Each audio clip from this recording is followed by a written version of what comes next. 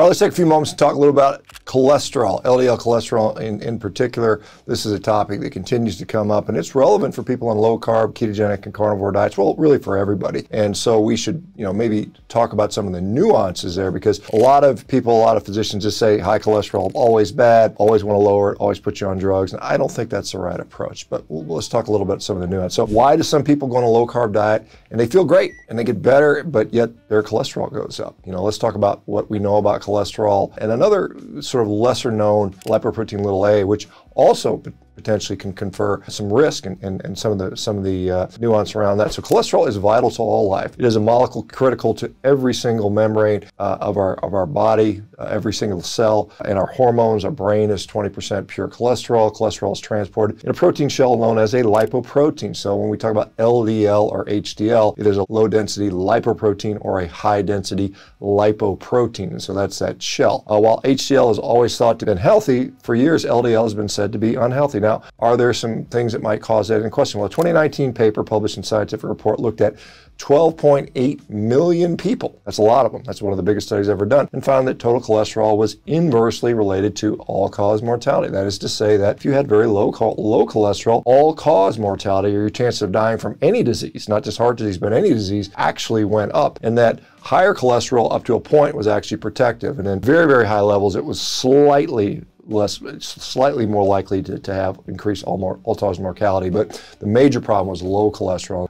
And the critics of that will say, well, it's reverse causation. Sick people have lower cholesterol, and there may be some truth to that. But again, this is such a large study. You have to question, the relationships there. Now, what if all LDL cholesterols were not the same? Are there different types? Well, certainly are. We know there's a difference between particle size. So we can have big LDL cholesterols and we can have small ones. So a 2016 study in Oxidative Medicine and Cellular Longevity found that smaller, more densely packed LDL cholesterol particles were far more likely to cause atherosclerotic disease. And small LDL particles can more easily penetrate the arterial walls. This makes them a better suspect for plaque formation. But some people say it doesn't matter. All LDL is bad. There's a study in 2015, the British Medical Journal reviewed 19 studies of 68,000 people, and they found, again, high LDL inversely was associated for all-cause mortality for people over 60. Higher LDL, less likely to die. Less LDL, more likely to die. LDL can be broken down into small and large particles, as we've talked about. And we know that, for instance, insulin resistance sort of pushes you towards the small particles, whereas insulin sensitivity, you have the large particles, and that seems to be protective. What can you do to reduce your small particle LDL? Well, there's a 2021 study in the Journal of American Clinical Nutrition that found that low carbohydrate diets actually improved LDL particle size and thus reduced cardiovascular risk. A 2011 study on metabolism, clinical and experimental, found that low carb, high fat diets increased LDL particle size in only 3 days of the diet. Now let's talk about this other particle, Lp(a). Now this is considered a reliable marker of cardiovascular resistance. In fact, there's not really any studies that show that high Lp(a) is not a risk factor, whereas we've just shown you several studies where high LDL was actually inversely related with mortality. And so Lp(a) seems to be pretty consistent with risk. And so there was a 2020 article in Current Opinions on Lipidology found that LDL and Lp(a) were equal risk factors for heart disease, but Lp(a) was more predictive of death. So it can be somewhat genetically determined. There are no drugs that specifically are lowering Lp(a), so guess what? It's not as popular to talk about, right? The 2020 Annals of Medicine study shows that gene therapy is on the horizon, so they can adjust your Lp(a). I don't know. I don't want anybody messing with my genes. No, thank you. There was a 2023 recent paper in the American Journal of Clinical Nutrition that found that replacement of saturated fats with monounsaturated fats or carbohydrates actually increased Lp(a). So when you reduce your saturated fat, stuff we're told not to eat, and replace it with monounsaturated fat or carbohydrates, Lp(a) actually goes up. And the converse is true. There are other studies that show that when you increase saturated fat, your Lp(a)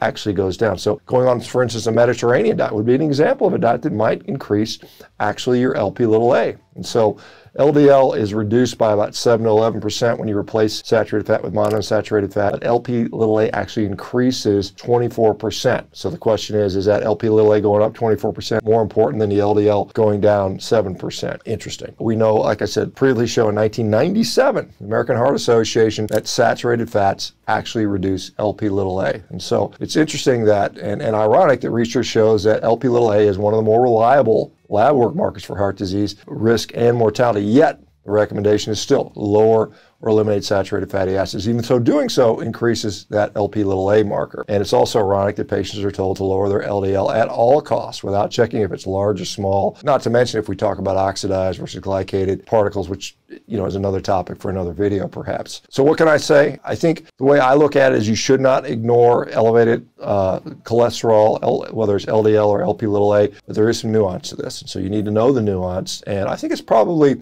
if you blindly just go ahead and do this, let's say you're just an average patient, and the doctor says, hey, your LDL's up, let's put you on a statin or put you on a low-fat diet, and you do that, and they don't really monitor things, and you either have a heart attack or you don't, but we don't really know.